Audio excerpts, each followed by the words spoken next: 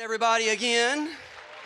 Been a great day so far. I want to take just a few minutes with you and talk about living life on mission. Before I do that, I just want to let you know that when I walk into my house today, I'm going to be wearing that crown. When they asked if they could crown me, I thought, what? I've never been asked that before.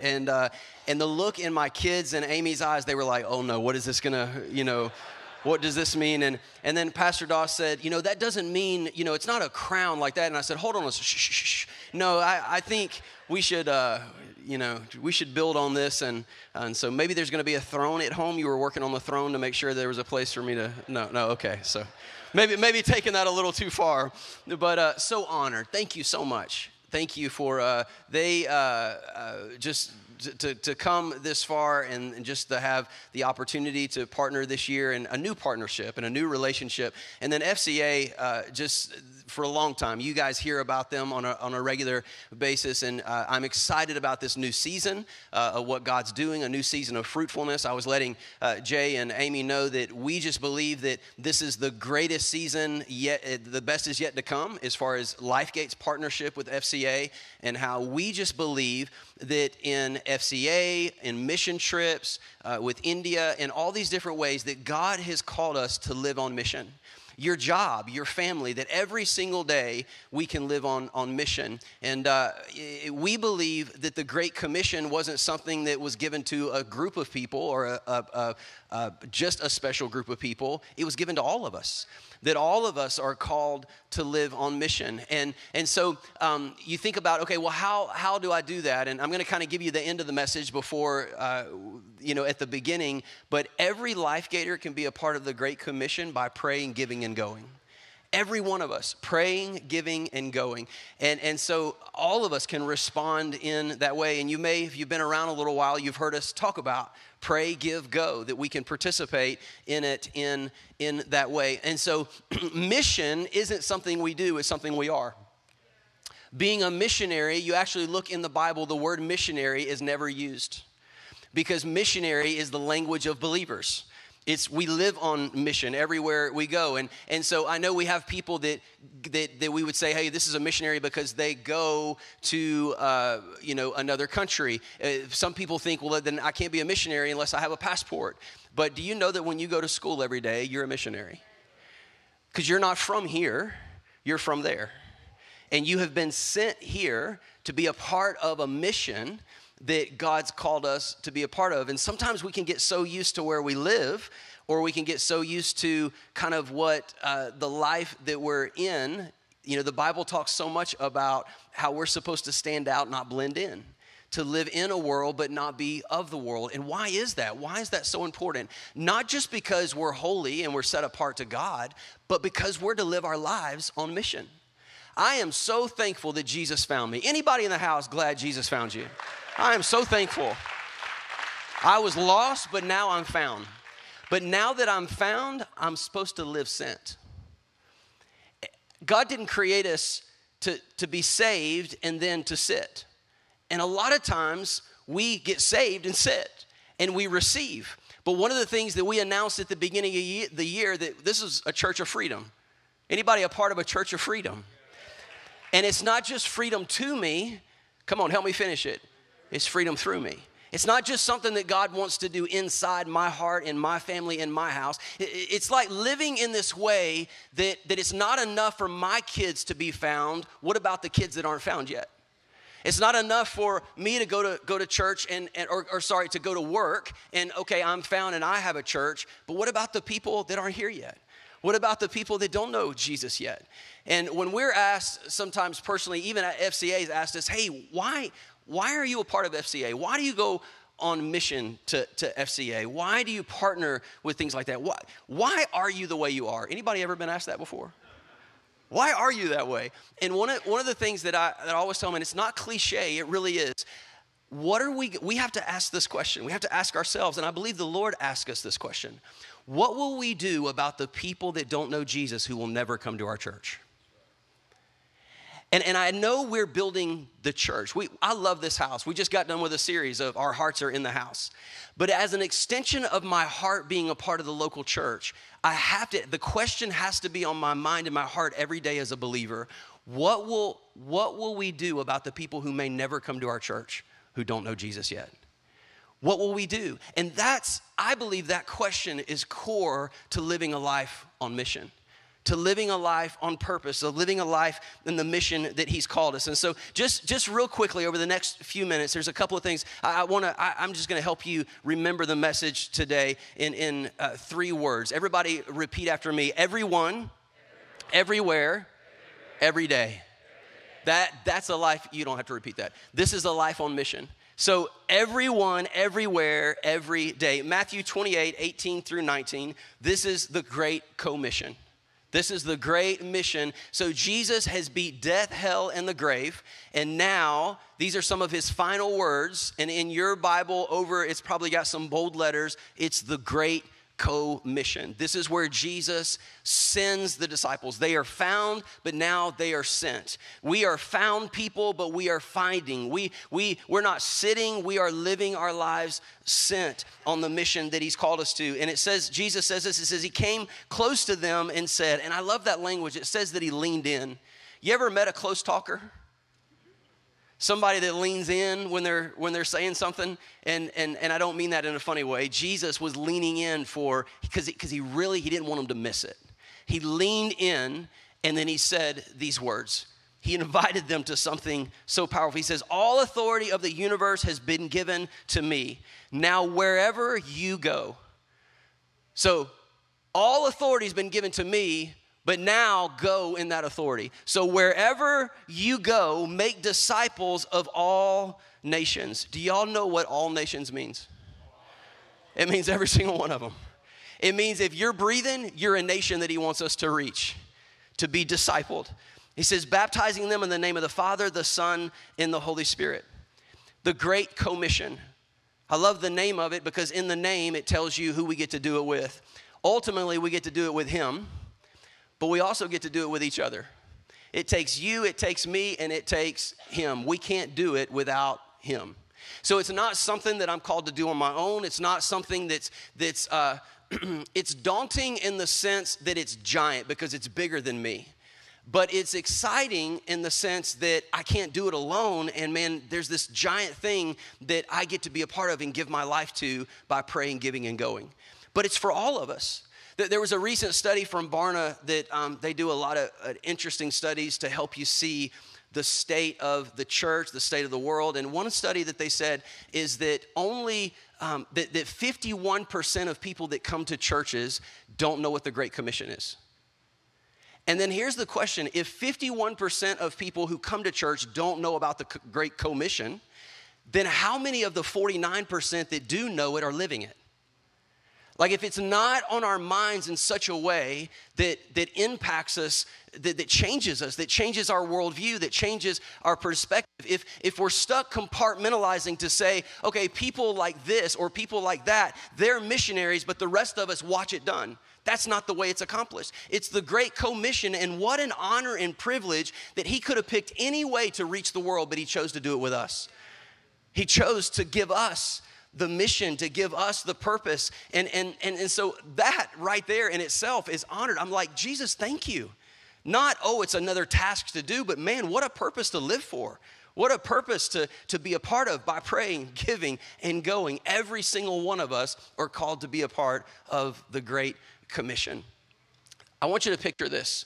If one person were to stand on a platform and preach, Jay, to preach, because he loves preaching.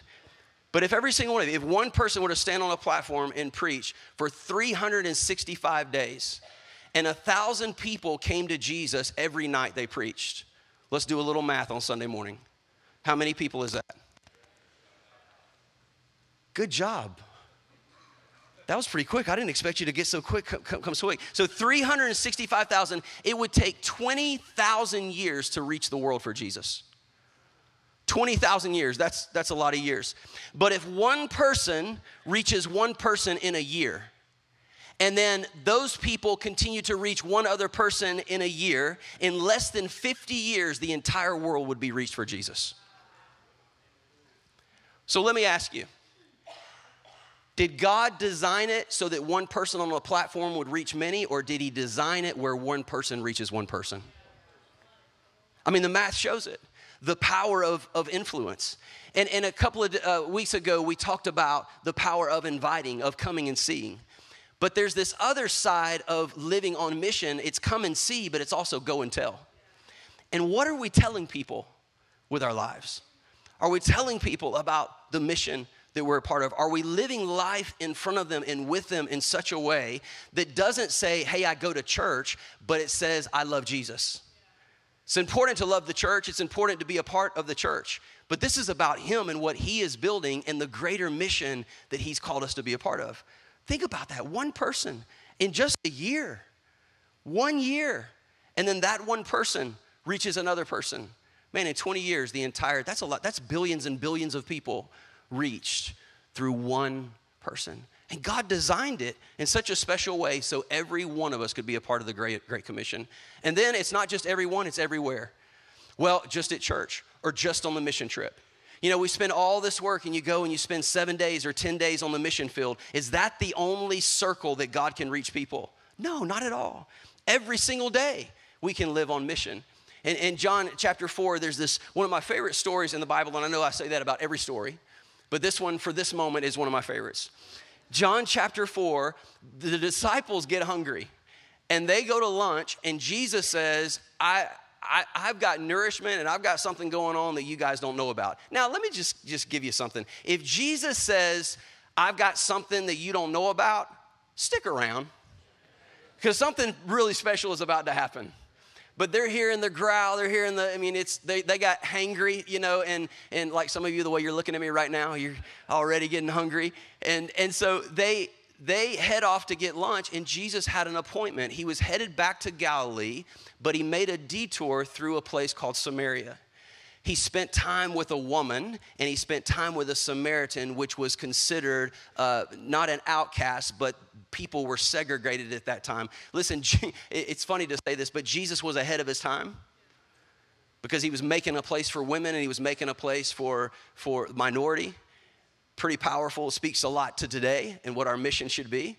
But here's Jesus. He makes this appointment at the well, and I don't want to spend too much time on this, but he engages with her in such a way that he doesn't just speak to being thirsty or speak to the physical need. He speaks to the deeper need, the greater need that she had, the spiritual need. And then all of a sudden, her eyes are open to see who Jesus really is.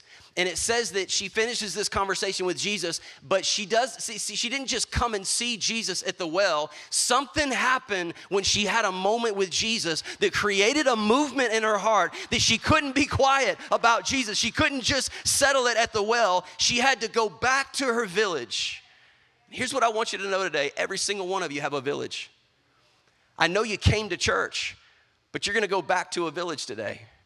It's the house that you live in. It's the people that you work with. It's the family that you invite to eat turkey, and some of them you don't like. It's the village. The village can expand. It's our community. It's our city. It's the realm of influence and the place that we exist. It's that job that you have. You go to work, but what if you saw your job not as a place that paid you? What if it was an opportunity God gave you to be on mission every day? And the benefit was the paycheck. But the greater benefit was the kingdom was extended because every single day you saw it as a place to live on mission.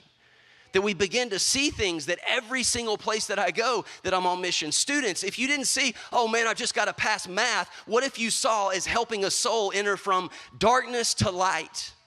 And it was more than just about this accomplishments that won't be remembered in the long haul, but eternal consequences and eternal impact by just living your life, living for Jesus big in 9th grade.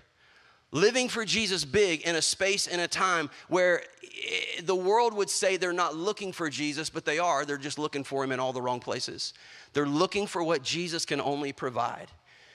And it could be that listening ear, it could be that the text, it could be the conversation, it could be something so simple just to be able to relate and connect. Jesus met the woman at the well giving her a drink of water, but he ended up building eternity and growing eternity because he met her just where she was and called her to this greater place. And I want to pick up the verse. It says that she runs back to the village, and it says many of them believed. All the people were listening. Now listen, her influence wasn't really that great because of her lifestyle and how she lived, and so she shouldn't have influence in a positive way, but Jesus, one moment with Jesus transformed her, but also created a platform for her to use for the extension of the kingdom. So many times we think, well, one day, like after I've served Jesus long enough, then I'll be qualified to share about Jesus, or I'll be qualified to share my story.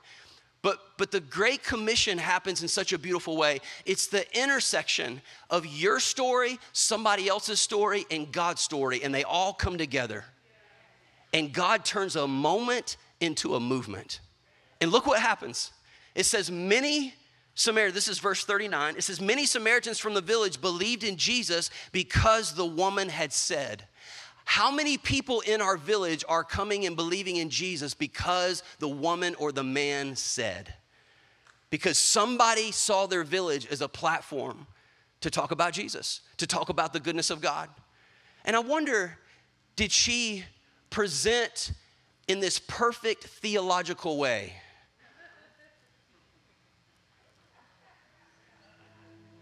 In the beginning,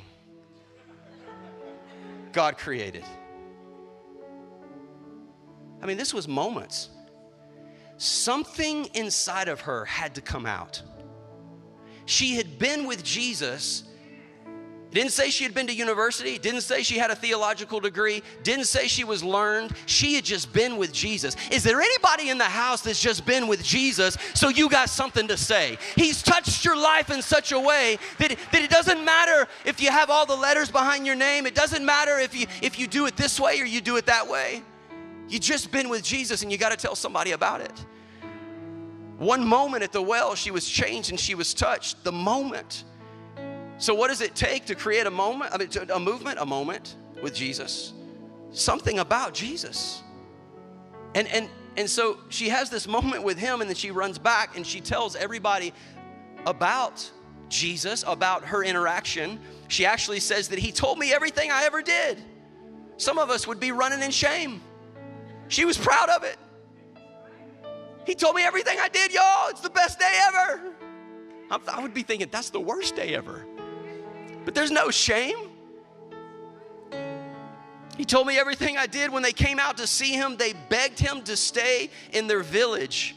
Watch this. There's so much here, y'all. Because she said, they begged Jesus to stay.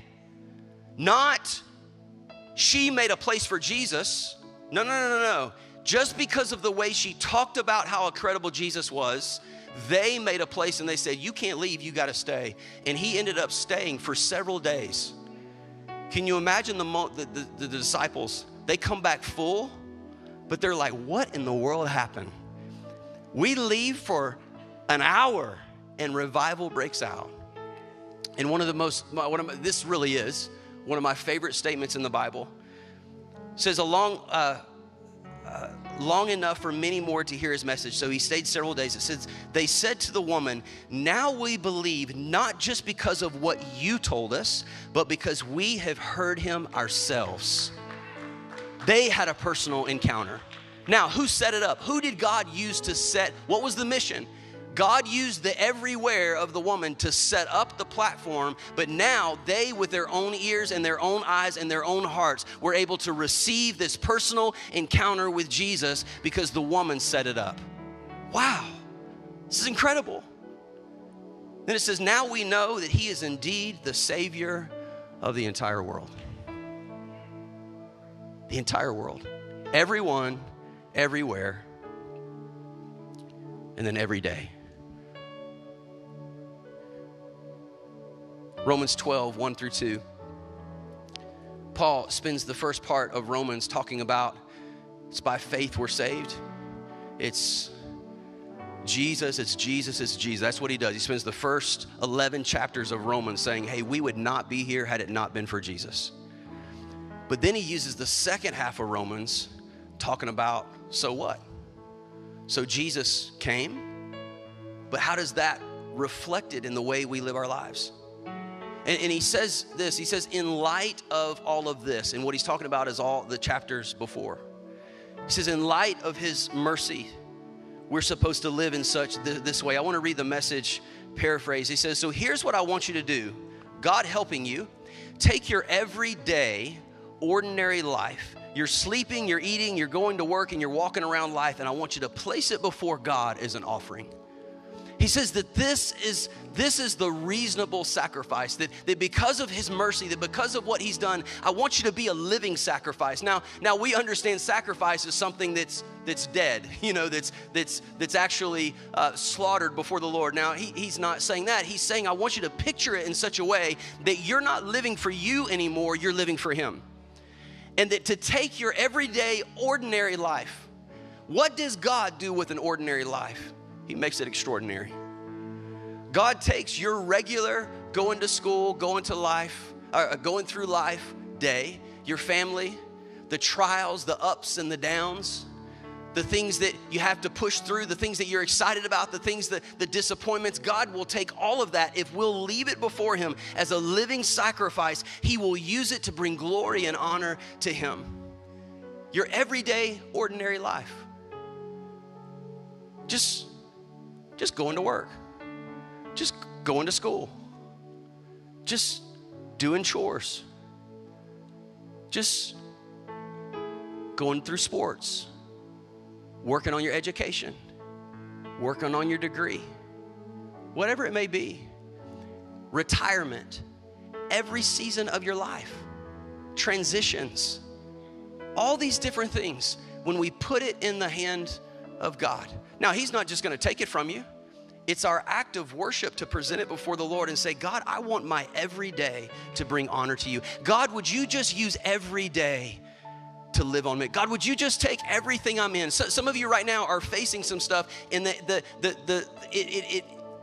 it seems like it's logical sense that when I get through this, then I'll live on mission. But what if that's not the point? What if part of what you're going through right now, the bigger picture is that God's got you on mission? We're thinking that it's going to come in a time, well, when I get through this disease, or when I get this done, or when I'm retired, or when I have more time. What if we took the space and the time that God gave us right now today, and we said, God, I present it to you as an offering. Use it however you want to. Would you use it to grow your kingdom? Would you use it to be an extension of your kingdom? Whatever that looks like. Can I see my control freaks in the room? Come on, tell the truth and shame the devil. Here's what we do. We say, when I've got my brain wrapped around this, then I'll do it. When he gives me all the pieces. When I've got everything in the right box with the labels on it. And we say, if, then.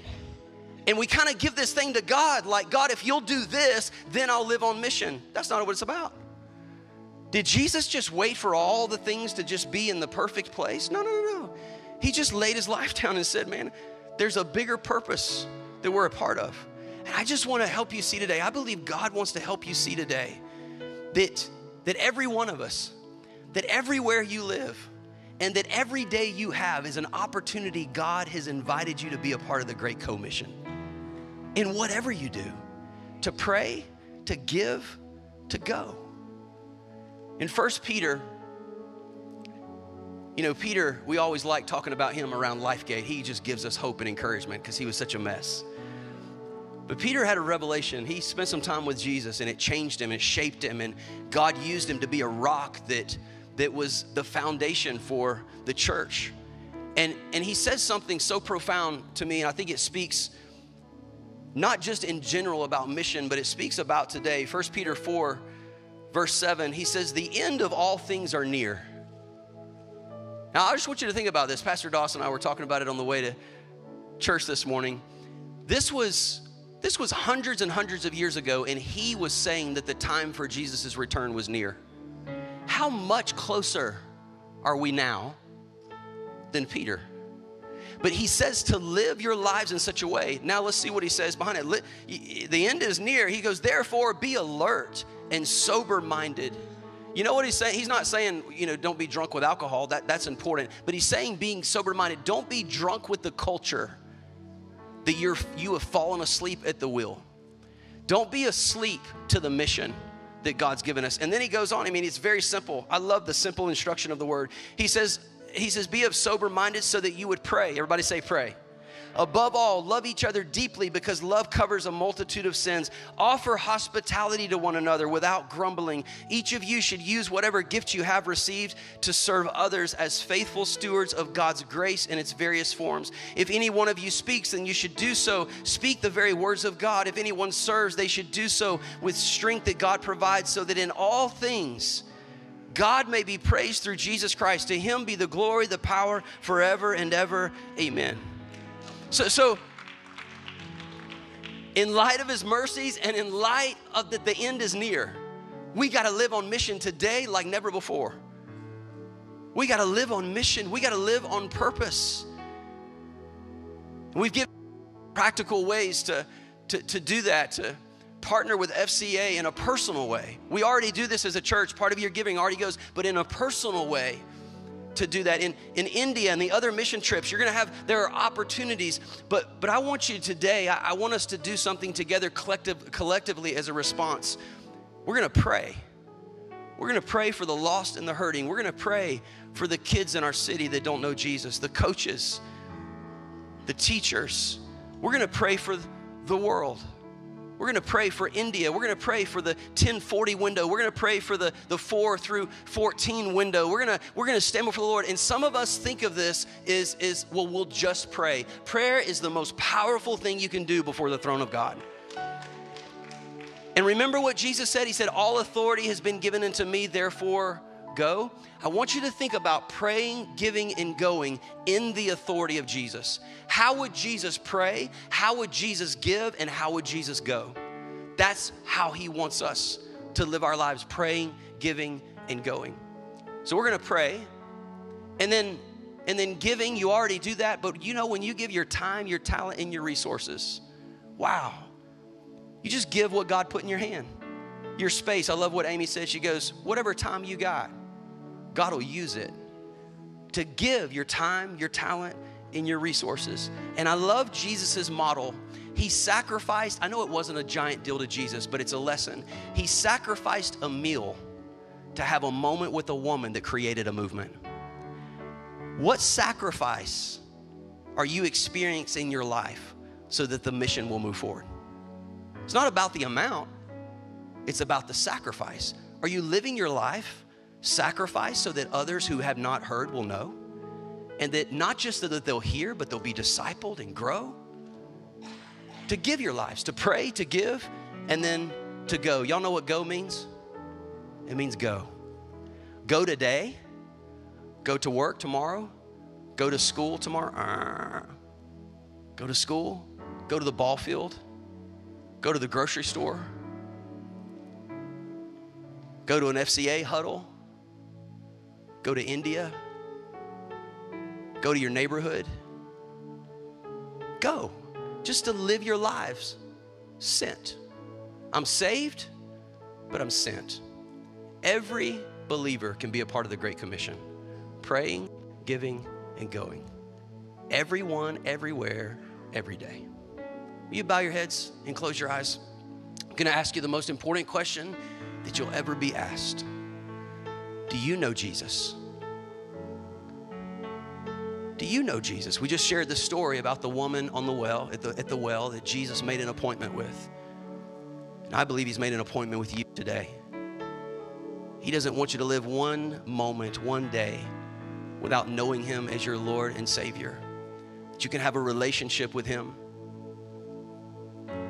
The Bible says that comes by believing in him and trusting him with our life here, but also trusting him with eternity.